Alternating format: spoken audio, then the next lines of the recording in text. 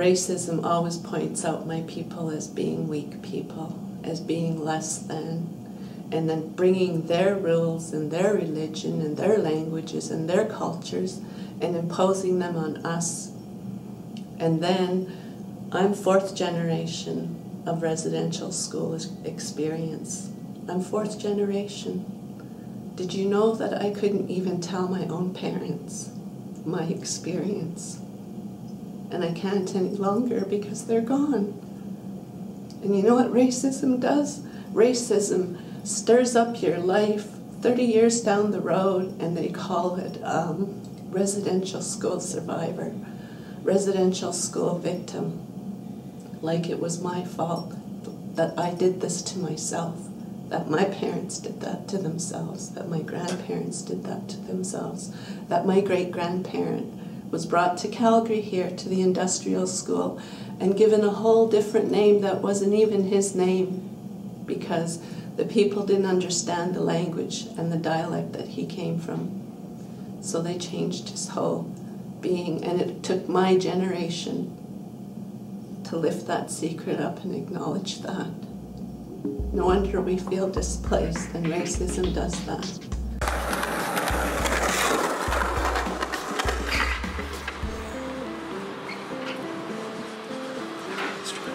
I've heard stories from friends and families, and I mean, I've had a couple episodes as well where I've been treated differently just because of the color of my skin. People discriminate based on race all the time. I think it's a kind of natural thing to do in a lot of ways, but something to overcome consciously. We only accumulate only what is allowed. So racism exists in which it only allows you to achieve a certain consistency in life, and you cannot rise above. In the workplace, it exists in one aspect. It exists in day-to-day life, just from getting a coffee. You know, it even exists standing at the train station and how people socially interact with one another, who you stand beside, who you close proximity to, who you decide to share your feelings with. I think everyone is racist to a certain degree, just because humans are lazy people, and it's a very easy way to categorize the people around us without us having to think too much about it. You just break it down based on what you see in the first couple seconds. So yeah, I would say everyone does it. Like, I mean, even when I'm just on Facebook, I see people say stuff that I'm like, I can't believe that you would say that about anybody. Even now, like, I don't know, people just, they're so racist for some reason. I just don't get it. Like, it's not really as visible as it was before. It's just kind of discreet, you know? Like, kind of just hidden, but it's still there. Inarguably, I don't understand how anybody could live in our society and not think that racism exists. Like, it's almost everywhere. It happens all the time. You can see it just by the way people act. And it's sort of just in the fact that people are different, and a lot of people just don't like that they're different. It's really weird and confusing. I wish I understood more of how it worked, but I don't. Sometimes we need other people who look like us to tell us how it is, so if that makes sense, that's good. Racism is a word that we use to describe how power and resources and privilege are dispersed within a society in relation to someone's ethnic background. So in Canada and in most parts of the world, we can't talk about racism without talking about white privilege. And white privilege is how, as a white person, I have numerous benefits that privilege me and my position and my opportunities within society.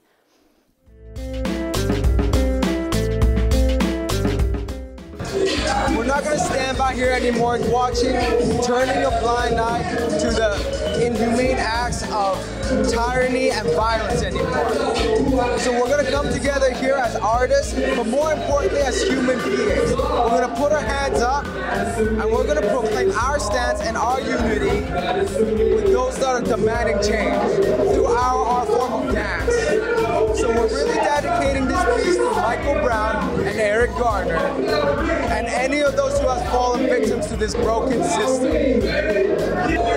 I grew up in a multicultural community in Calgary and moved to a rural area area where racism is still very prevalent. And it's issues in our society like this that haven't been addressed. They're still there. We need to raise awareness about these issues, and that's what this dance is about, both raising awareness for Eric Gardner in Staten Island, as well as racism in our local communities and the surrounding areas.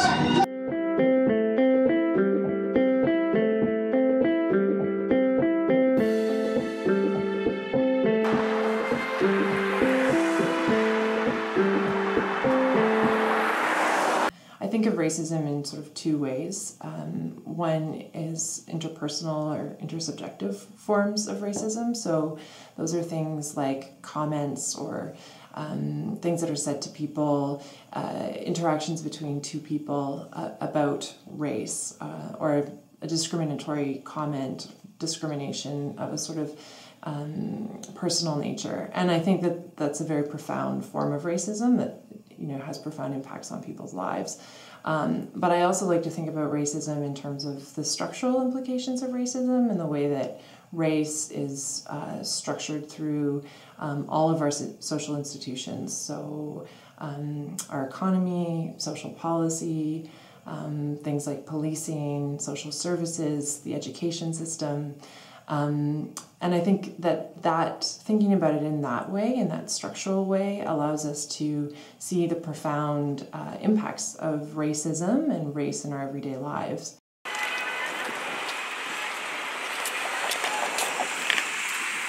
Happened in grade 7 or 8.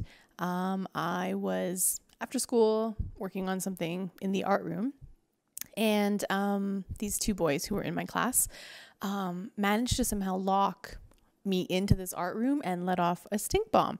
And as they were like exiting, because I was not really sure what was happening, they started telling me about how the stink bomb smelled like me, which was to them smelled like curry. So they were like, this smells like you Packy, and it was really terrible because first of all, I was like, I don't smell like this. I don't smell like rotten eggs. And how do you even know what I smell like? But anyway, so that was my experience with racism. What ended up happening was I went home, told my parents. They ended up speaking with the principal of the school. And I guess the boys were reprimanded. I'm not too sure because I kind of just saw them back in my classes. So I grew up at the edges of the city and experienced different forms of things that made me uncomfortable. The name calling, Packy, those kinds of things, because of where I resided. I was one of the very few minorities at my school, and I knew I always stood out, but I didn't really understand what it all meant, and I just thought it was something that I had to just accept and deal with. I remember one time when I was in grade 10 or 11, and my best friend in high school, she was white, and she had invited me to her house, and I went there. She invited me and our other best friend, who is also Caucasian. We went to her house in Rundle, and it was really nice. They had a barbecue. They were in the backyard. She seemed like she had this perfect family. I remember sitting at the table in the backyard eating with them, and I remember feeling that her parents did not want me there. I hadn't done anything. I was in my best behavior. I just remember them talking to her and my other friend and ignoring me. That's where I feel I experienced racism, is being left out or ignored or not wanted. And it was these kids in 8th grade it's two boys who were in all my classes that would sit there and pick on me and call me racial slurs. And that's when I got introduced to racial slurs, chug, wagon burner, all that fun stuff. And, social studies was a real treat because that's when you start to learn about, natives and all that stuff. And they start to get more in depth about the assimilation of natives. And that was just a treat, getting called a chug every day in social class. And, and you brush it off your shoulder. And it's weird because the teachers never stepped in. They were never like, hey, does that bother you? There was one time closer to the end of the year that the teacher was like, I noticed that these guys are picking on you. Are they bothering you? And it was just to the point that I was like, I didn't want to make a big stink out of it. So I was like, no, I'm fine. I know they're kidding, but they weren't kidding. They were, they really terrorized me. And it got to the point in my teenage years that I was too ashamed to admit that I was Native. When I first got into grade 4, I definitely started, I had issues with bullying and a little bit of racism because, I wasn't of complete white background. I'm half black. And I found that, I definitely stood out. And I was, I guess you could say, targeted a bit. I wasn't only the new kid, but I was just very different. I wasn't from around here. And seemed like that was enough of a reason to get singled out. And, I definitely had to learn the hard way as to how to stand up for myself, kind of defend myself. And, I'm not proud of it, but I definitely, got into scraps here and there just to not let the bullying get too far. Because I was always kind of by myself and I didn't have any other way out.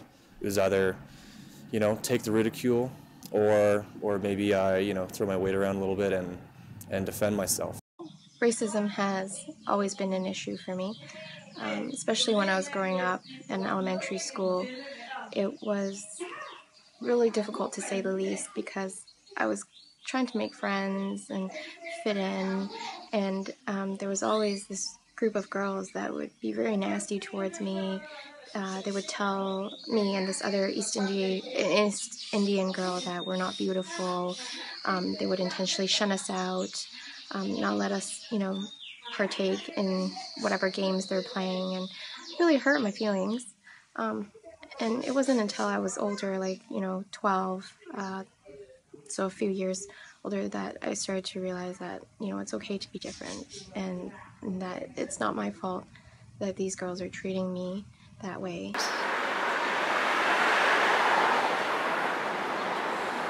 What people run into, and far too often, is just these interpersonal racist slurs. So when the Jewish kids' basketball team plays a game, some of the other teams throw pennies at them because Jews are supposedly cheap. When people work in construction or in restaurants or, manual labor kind of jobs, usually, but not always, they're subjected to Jewish jokes all the time, and that are supposed to be funny, but it's not funny. And just people say things that are just inappropriate and unkind. And that kind of thing happens way too often. When I was working at that one location downtown, that boutique, I had a customer.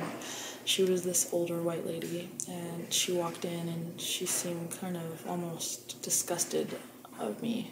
And so I gave her space. I figured maybe she has a problem with me, maybe she wants her space. Could have been having a bad day. We're taught not to know what they're thinking. And she bought something, and after she bought something, she was discussing with me that she was going on a trip to Italy. I told her I always wanted to go to Italy, one day I'll go. And then she said, "Save your pennies, nigger," and walked out.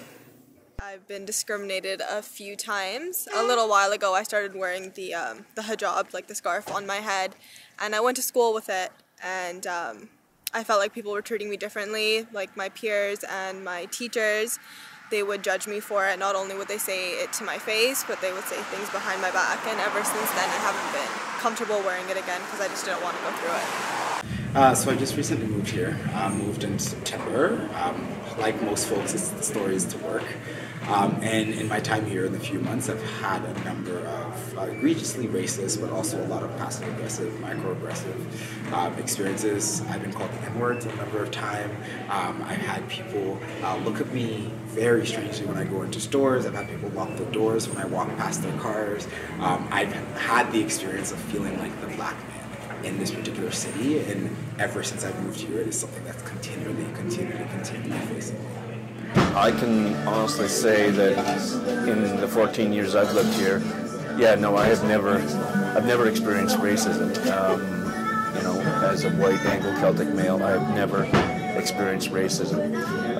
I've seen examples of it, and I know that people who are visibly Muslim have told me, and these are exclusively women, have told me about incidents that they've experienced where they've been harassed on the street, where somebody has shouted something at them from a passing car, or people have stalked them and said, you know, you're a terrorist, things like that. I personally have never experienced anything racist. I think I have experienced, on the other hand, instances where when meeting some First Nations people, like they're very wary of me and very suspicious of me until they get to know me, and I think that's probably a reflection of their own, you know, unfortunate experiences with racism on a daily basis. I'm told by First Nations friends that they experience racism on a daily basis, whether it's, you know, low levels of harassment or just, you know, stares and rude looks and comments. So I was born and raised in Calgary, and it's interesting. I've always loved living here because people are so friendly, and I felt very comfortable until recently, where there's a bigger media focus on Muslims and how something's wrong, and I've never felt there was racism around, even though being involved in campaigns that are anti-racism, anti-prejudice. And recently, I was in public space, common area, and someone had said to me, you know, you should go back to where you came from. And at first, it was a joke. Like, I thought it was a joke, so I said, you know, we're all from somewhere. Where are you from? Being born and raised here in Peter Lougheed Hospital, I really didn't think anything of it. And then they, in a circular motion around my scarf, around my hijab, they said, you know, you should take that off. Made references that it was a towel. And I don't remember how the conversation ended, but I had left feeling, why would someone say something like that? When it comes to the Sudanese community, we have been actually denying to rent the places. So if you are a Sudanese and you want to have a party or fundraising, because most of the time we want to fundraise the money to support the community. So we are actually denied to rent the places. So that really tells a lot, like what they think that the Sudanese or South Sudanese people are very violent. My background is education. I've been teaching in a college level in Southeast Asia and Middle East for 15 years, and I came to Canada a few years back.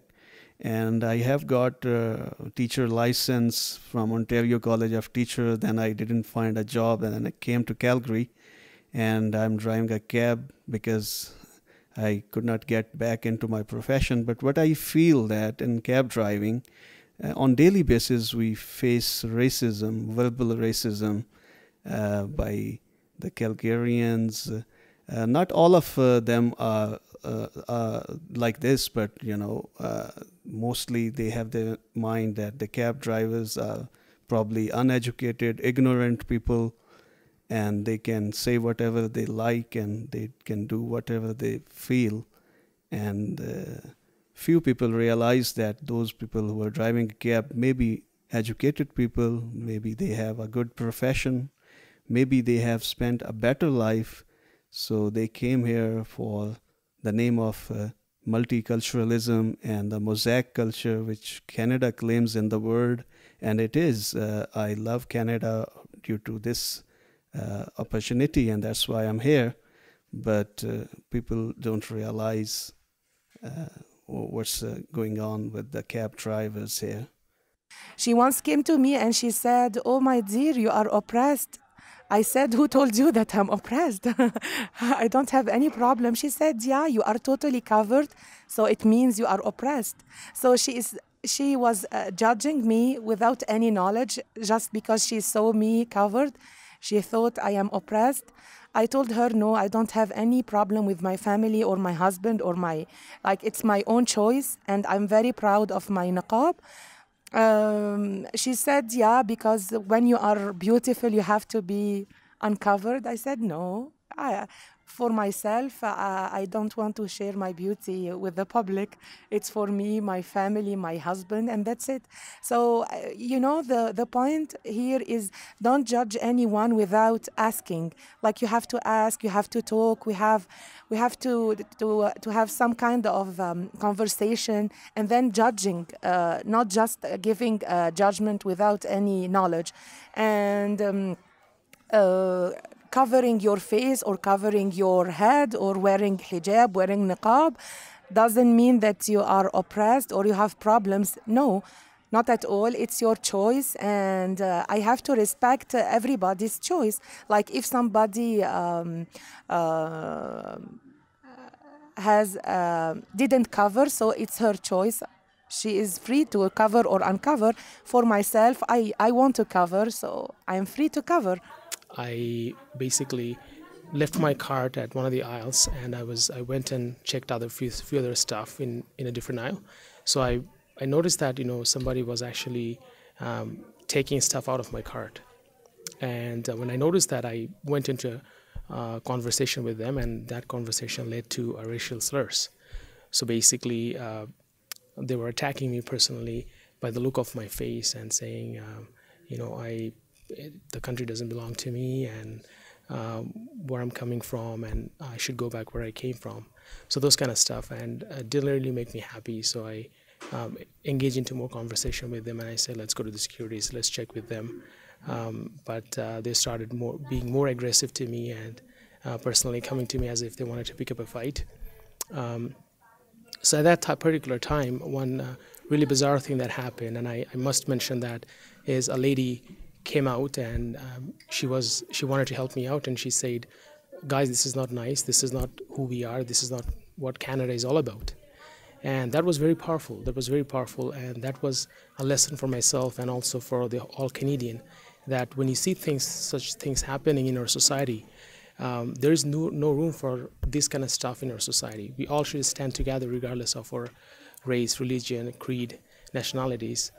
Regardless of our background, we should all come together and face those people and let them know that this is Canada, this is a multicultural country, and you know, any racial things like that should be stopped. So I really appreciate what the lady did. She was very brave. She came out, she stood beside me, and she became my witness for the whole situation. I looked at racist tweets stemming from 6 different Canadian cities, and Calgary was one of the cities. And the purpose behind this was I wanted to get a sense of how are people using racist language on Twitter specifically. Twitter allowed me to search by geocode, so you could get tweets coming from certain cities. And I searched for key racist terms that are most commonly used connected to certain demographics. What I found most interesting, though, for Calgary, but even just in general, was just the rawness of some of the statements, some of the tweets people were making. And it's one of those things where usually if someone would have like a racist thought, they might just leave it in their mind. But now with Twitter, they were tweeting it out, of course, and I think it was showcasing a little bit of a blurred boundaries around what Twitter actually is. Some people still feel that it's, you know, your own personal thoughts that you're saying behind your own personal account, which is fair, but at the same time, Twitter is a public sphere, right? It's something where once you tweet something out, once you say something, it does go out to potentially almost everyone. Even in their terms of reference, they say, be careful what you tweet about because this could have the potential to reach a worldwide audience. So it was interesting under that context when people would be tweeting very, very hateful things. So one example that comes to mind was, you know, someone was about to board a plane, and they would say, you know, the tweet specific was, oh great, I'm stuck beside a lard ass and a Paki, hashtag thanks. And I found that to be interesting because usually you would have left that maybe in your mind, keep your racist thoughts to yourself, but now that you're tweeting it, it's more public, it's more open. And I think that shows a little bit of a blurred boundaries behind how people understand the medium as being private and not really understanding how public it actually is. Oh, it's just not about when people are raised. It also comes from people are even unaware of it, that they're like that.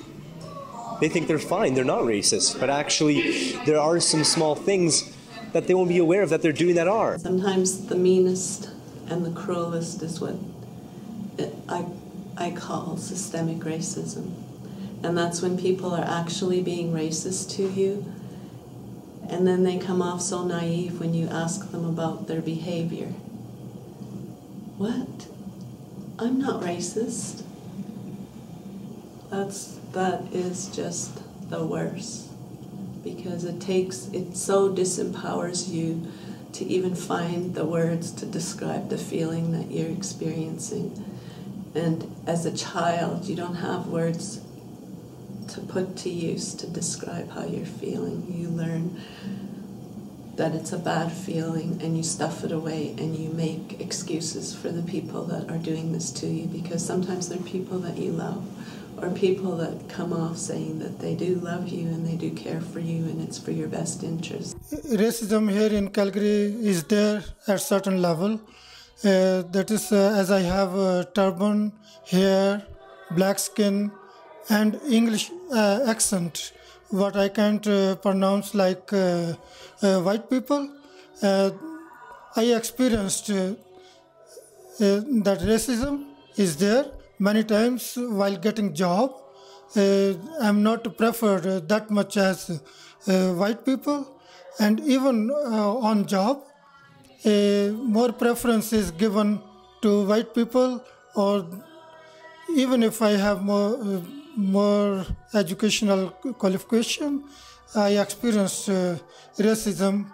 I noticed that whenever we post an ad for some open positions, there are quite a lot of applicants from they are immigrants, and I talked to a lot of recruiters.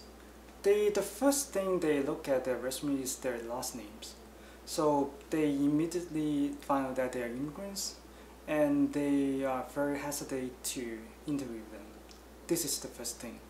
And then I would say because they focus too much on Canadian experience, because of that they unintentionally or unconsciously overlook the experience they got from other countries.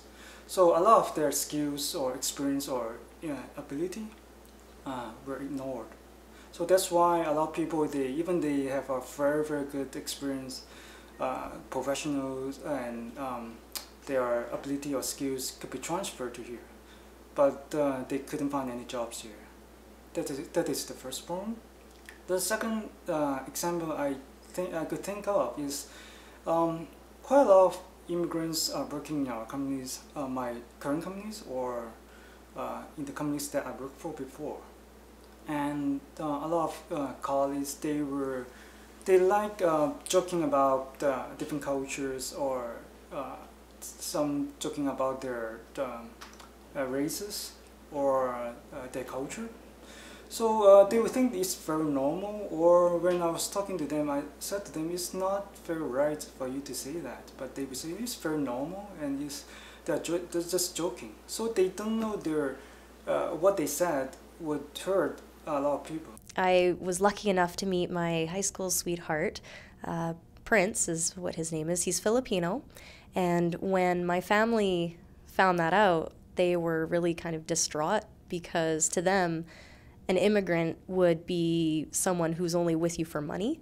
And so that's immediately what they thought when I brought him home. They're like, oh, he's only for the money. You gotta let him go for someone else. I have recently gotten to know a lawyer, an Indigenous lawyer. She came out of the courtroom in her full garb that they have to wear when they're presenting, and was catcalled and asked how much and all sorts of things. She's visibly Native, and here's a professional legal woman being catcalled on the streets.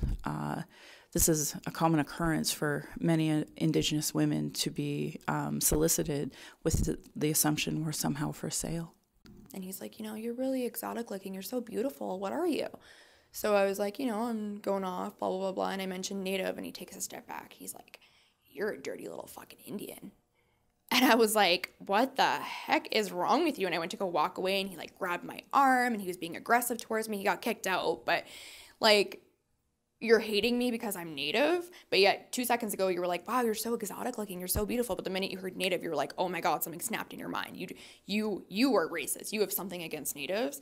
And he got really aggressive with me, and it was just awful, And, you see and hear of those things every day in the world. And why are you being aggressive towards people because of their genetics. We're so used to and protected by our privilege about not having to have those conversations that when we're confronted with either our own white privilege or with racism still even existing in the world, people who have white fragility tend to react in two ways. One is with anger, sort of explosive, racism doesn't happen anymore, affirmative action is taking away jobs from white people, really going to an extreme angry reaction based on feeling threatened in our white privilege. And the other is being very defensive, so saying things like, look, I'm not racist, I have all kinds of black friends and I have a Native partner, and trying to defend our own privilege by offering examples that are not really relevant to whether or not we're racist at all. So the white fragility piece is really about how fragile white folks are to even talking about or being confronted with racism. You feel like you're constantly being watched. If something goes missing, if the counts go wrong, if someone counted the cigarettes wrong, they'll look at you they'll look at the immigrants first. It was me and another Ethiopian guy, and it was constantly like, did you count that right? Did you do that right? And it's like, okay. You know what, too? And they make you feel, sometimes I feel guilty for, like, oh my God, like, am I pulling the black card? Am I pulling the race card? Am I crazy? And then I realize, like, these are the same people during your lunch breaks or during, like, a Christmas party when someone decides to have too much to drink, will randomly tell a black joke. Mm-hmm. And then that's when you really feel like all this time I'm not paranoid. Yeah. All this time it's not coming from nowhere, you know? Most of the time when we face racism, a lot of time it's subtle and a lot of time it's not subtle. So when it happens and when we try to share it with other white folks, they're always like, oh, it's just one incident, it was just one person who did it, oh, you're too sensitive, all these things come up. But when you are sharing with another person of color who has shared experience, they're like, yeah, that's racism, that's very important to address, and you have the valid reason to be upset about that. The crappy thing about microaggressions is that when they happen, you question yourself. You're like, did that just happen? Like, did that store clerk really look at me weirdly but not look at the rest of the white clients? Did that, when the door was locked, was that an accident or was that actually purposeful? So part of it is that it's so tricky to call out microaggressions and passive racism because it's so embedded and it's so everyday. And because it's so everyday, it's so hard to call out, right? In the cases where I've been called the N-word, I've retaliated back and I've stated my opinions and left. But there was also one incident where I was by myself being on the train and it was late at night and I really didn't feel safe to just say it because I didn't know what could happen, right? So I think the reality of being black and the reality of being racialized in a city like this is that you don't always have the ability to call it out. You don't always have the resources to be able to call it out. Canada is a settler colonial society, right? Like if it wasn't for the dispossession and expropriation of First Nations peoples, Métis peoples, all Aboriginal peoples, Canada wouldn't exist.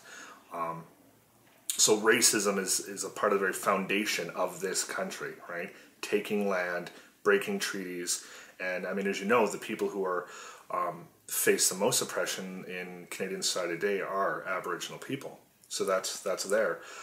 Second of all, it's how race has been constructed and understood. Eastern European people originally, before World War I, weren't considered white people in this country, right? So if you're Ukrainian, Russian, Czechoslovakian, you weren't considered white. And at that time, white meant being British, English, essentially Anglo. Over time, the definition of whiteness expanded to accept them. But a lot of people don't realize that the Ku Klux Klan had chapters here in Alberta and Saskatchewan throughout the 20s and into the 30s. So, I mean, the roots of hatred have been here for a very, very long time. It's embedded into the very structures. And, I mean, we can also look at the ongoing fact that immigration to Canada doesn't take place because this country believes in helping people. Immigrants are generally allowed in because labor needs. So there's not even like really, let's allow people to come in and build this diversified. It's like we are bringing you because we need you to use your labor to make wealth. So. As a white person, you can experience discrimination and you can experience oppression and be white But the important distinction is that you're likely not going to experience discrimination and experience oppression because you're white. And that's sort of the difference for me, the way that I think about how white privilege is so powerful and prevalent. And one of the ways that it is really powerful is that we don't even have to think about it. So I can go through my day-to-day life not thinking about racism. And that's one of the biggest benefits of white privilege, is that I can choose not to think about it at all. And really, it's only when I make an active choice to engage in conversations about racism that I have to. And that's just one of the benefits. And I had a girl say that in my class the other day, everybody's racist. And I said, but the way you are racist is not the way we all are racist. And that's why I brought up reverse racism. Yeah, but that's what I said.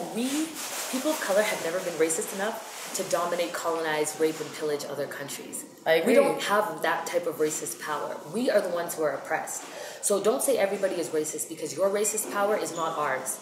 No. And ours is internalized racism, like the whole, light skin, dark skin for black people. Oh my God, that's a huge one. We were talking about that today earlier. And that was developed black in slavery, when if you were darker than a paper bag, you worked in the field, and if you were lighter, you were in the house. And as a result, people who worked in the house felt that they were better than people in the field, because they at least didn't have to go hard labor. And it's not even just with black people, it's with most countries. It's but you see what I mean. But that was a white idea created. Exactly. That's how the slave master would do that. They'd hold the black guy up to the paper bag. Okay, you're in the field. You can be in the house. You know what I mean?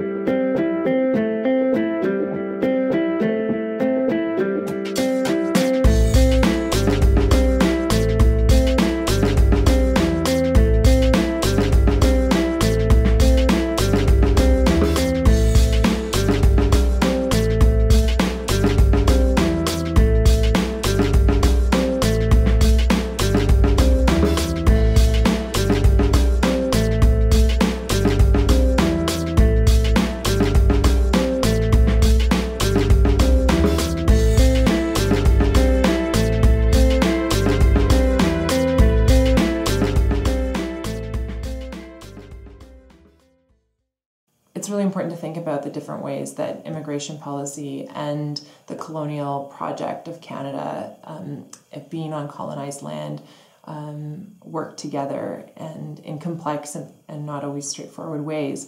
But our immigration policy from its beginning was about bringing certain kinds of people to Canada to settle and to take over Indigenous lands, but it was also largely racist, and was about bringing white people, so people from China and India and other countries were barred from coming to Canada. And I think if we kind of fast forward and look at that today, we see that in both cases there's forms of discrimination, both towards newcomers from the global south, or racialized peoples who come to Canada, as well as Indigenous First Nations people who live here. And I think solutions to that have to go hand in hand as well. We have to think about how we address both of those issues. Now, I used to be Islamophobe because of the media portrayal of things like that, and I really got changed when the whole situation with ISIS happened. I felt really impacted by it, and it really affected me emotionally, and God really put on me to help and to do what I can to help these people. So, but here in Canada. So I decided to volunteer to help immigrants and refugees come to Canada, and that's where CCIS comes in, and that's where I started volunteering. And so I help refugees and immigrants immigrate into Canada.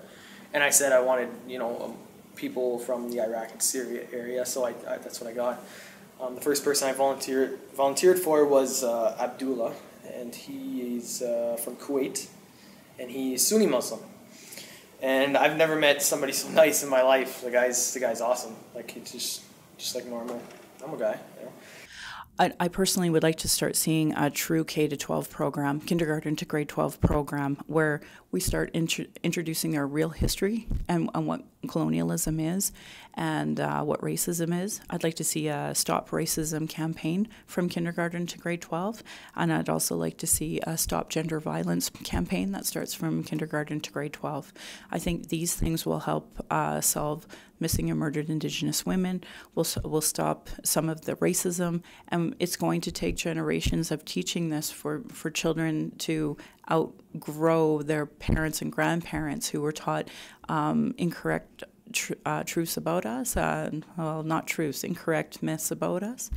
And it's going to take generations. But for example, my daughter, who's 7, so in grade 2, there are age-appropriate books about residential schools that don't go into the major, sexual abuse that endured or the hard realities of what physical abuse was.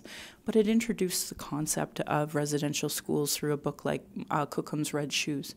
So if we can start that education component, that will help start the road of what the problem is here. You are nice people. You already open your country for all immigrants to come and share with you the future.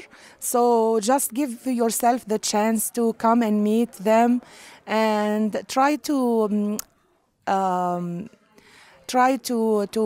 fill the gaps between us, and because we are sharing the community, we are sharing the love, we are sharing the challenge, and we are looking for better future. So it will be nice that if we can create a better environment for all of us to get together and know. And I am sure we will have so many benefits, like from us together, rather than staying apart. We just have to learn from each other and make this place a better place for everybody. It doesn't matter where the person comes from, so long as we all work for the better future, for Canada and for where we come from. They have to tolerate it. But I would say it's a long road to go. They should change from tolerance to acceptance. Not only acceptance, their final stage is to recognize or to acknowledge the importance and the benefits of diversity. So my suggestion is, for the human resources professionals, we have to take the lead to encourage and promote diversity within the workplace. And the second thing is, we have to gain the support and the sponsorship from the executives, management, and then from the top to the down of the companies, all the employees should embrace diversity and inclusion. So this is what we have to do. If you don't acknowledge the importance and the benefits of diversity, we do not have the motivation to work on this journey. Maybe more newer groups to Canada might not report as often. You know, we get the sense sometimes that maybe some stuff is happening, like graffiti at a mosque, and we're just not aware of it. You know, it's not being reported to us, right? They may not think it's that big a deal. You know, maybe back home there's no such thing as hate crimes, right? So they just paint over it. And, you know, the effect is still there on them, but they don't take that next step to report it. Like for females especially, like being able to keep your hair, like all your eyebrow hair, your upper lip hair, you know, all the hair around here is such, like, that's the most intimidating issue I feel for so many Sikh women. But being in that community where it's promoted and there's nothing, like, if we don't set a lower standard, it's something that can really inspire us and help us to raise to a higher standard. And it shouldn't be something that we're like shying away from, or we feel really like intimidated and feel like we're gonna miss out on opportunities, or people are gonna view us in a certain way just because you have more hair than somebody else. Like, it's really a confidence issue. Like, if we're confident in who we are and like our skin, like these kinds of issues don't matter. It's your performance and the way that you act every day and your character that ultimately like speaks higher than your appearance. I was really lucky growing up, because I grew up with a lot of positive stereotypes. I mean, Asians are supposed to be good at math, hardworking, good at kung fu, and become an engineer, doctor, or lawyer, and I lived up to all those expectations. Now, however, I'm a documentary filmmaker. I broke the mold, but it did take some work in overcoming the limitations of how I even saw myself, or how my parents saw me, or how society sees me. So I think it's just part of the maturing process. You grow up and you realize that you don't have to fit in this box. And maybe as a society, for us to mature, we have to start seeing people as more than just the specific roles or the stereotypes that we have about them. That human beings have a full range of possibilities, and that we should allow every member of society to have those possibilities. So there's one thing that I have to mention, and it's the overall racism towards Aboriginals, the Aboriginals of Canada. And in Calgary, it is the dominating force of racism. You can ask 90% of the people in the city, and they will all, like, as soon as you say Native, they will all imagine this drunk, poor, homeless person just stumbling down the street. And what's really sad is I have to actually admit that I was one of those people, because I wasn't truly educated about an Aboriginal person's history, their history with Canada, which was a very dark, untold history. And finally, because I don't know more and other groups are kind of popping up and saying, you know what, enough is enough, we need this to stop, finally we're starting to understand why they are the way that they are. You go from being racist to not racist. If you experience those experiences yourself and you feel like you need to make a change and you don't want to do what people are doing to you, you don't want to be part of that vicious cycle, that's how I feel like. I mean, I can only start with myself. That's how I look at it. So it is something that we also have to teach our children for our forthcoming generations, that so they're educated and they're more respectful to others. So again, my message to everybody is let's get united and face those problems and make sure that we do not be a bystander, we stand together. My role is to make you uncomfortable enough to change within yourself that I would want to be your friend. I don't have to tell you something that you should already know is wrong. I shouldn't have to tell you that telling somebody that they're a Jamaican princess when you have no idea what my ethnicity is wrong.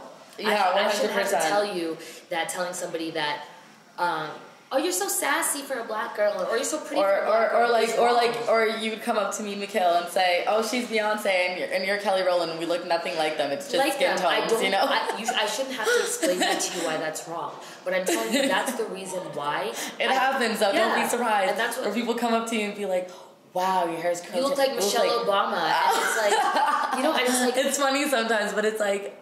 It's just really, it's funny because it's so ignorant. Exactly. So if someone ever, and that's another thing too, it's like, do I fight back and tell them you look like Hillary Clinton? Yeah. Or, you know what I mean? And that's what I'm saying. Like, I feel like...